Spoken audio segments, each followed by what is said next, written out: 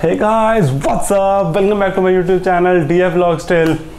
आज की वीडियो है यूट्यूब के एक फीचर से रिलेटेड। बहुत ही यूज़फुल फीचर है, स्पेशली उन लोगों के लिए जिन्होंने अभी अभी अपना यूट्यूब चैनल स्टार्ट किया है या जिनके अभी इतनी ज़्यादा ग्रोथ नहीं हुई है, सब्सक्राइबर काउंट इतना ज़्यादा नहीं है।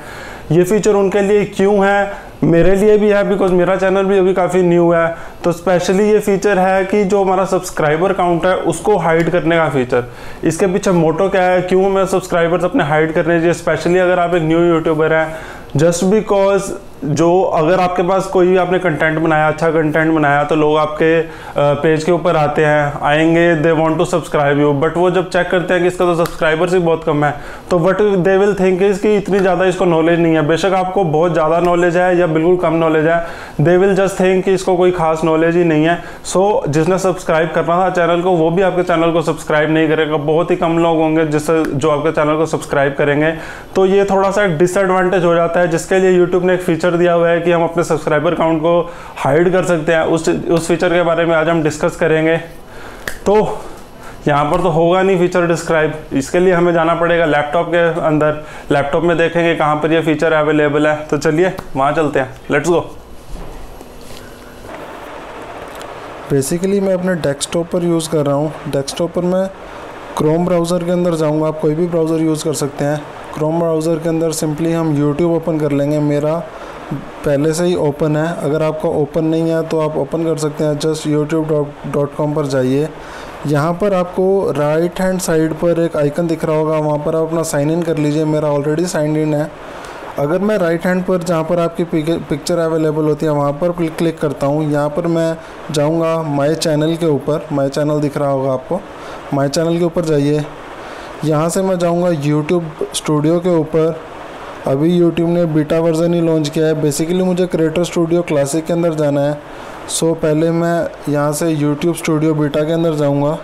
लेफ़्ट हैंड साइड पर आपको बिल्कुल नीचे दिख रहा होगा क्रिएटर स्टूडियो, यहाँ पर मैं क्लिक करता हूँ, स्किप पर क्लिक करता हूँ। बेसिकली मैं क्लासिक के अंदर चला जाऊँगा। यहाँ पर क्रिएटर स्टूडियो पैनल के अंदर जो कि लेफ़्ट साइड पर है, आपको एक ऑप्शन दिख रहा होगा चैनल के नाम से। चैनल पर मैं क्लिक करता हूँ। उसके बाद मुझे चैनल के अंदर एडवांस्ड का एक ऑप्शन दिखाई देगा। एडवांस पे मैं क्लिक कर लेता हूँ। यहाँ पर आपको काफ़ी सारे ऑप्शन देखने को मिलेंगे। स्क्रॉल डाउन मैं करता हूँ नीचे, यहाँ पर आपको दिखेगा सब्सक्राइबर्स काउंट।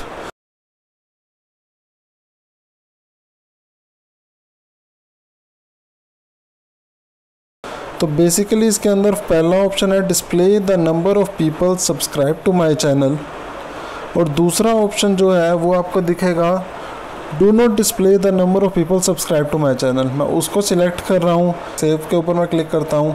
इससे बेसिकली होगा क्या कि जो सब्सक्राइबर काउंट है मेरे, वो यूट्यूब अलाउ नहीं करेगा, बाहर से मुझे दिखाई नहीं देंगे।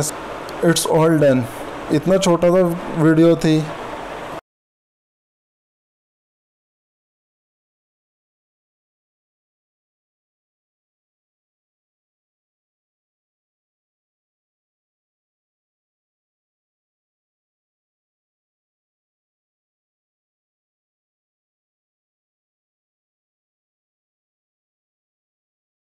होप मेरी वीडियो आपको अच्छी लगी होगी, आपके काम आएगी, यूज़फुल होगी आपके लिए। ज़रूर ट्राई कीजिए इस वीडियो को, ज़रूर ट्राई कीजिए इस फीचर को। काफ़ी काम आता है फीचर, मैंने एक्सपेरिमेंट किया है इस फीचर को।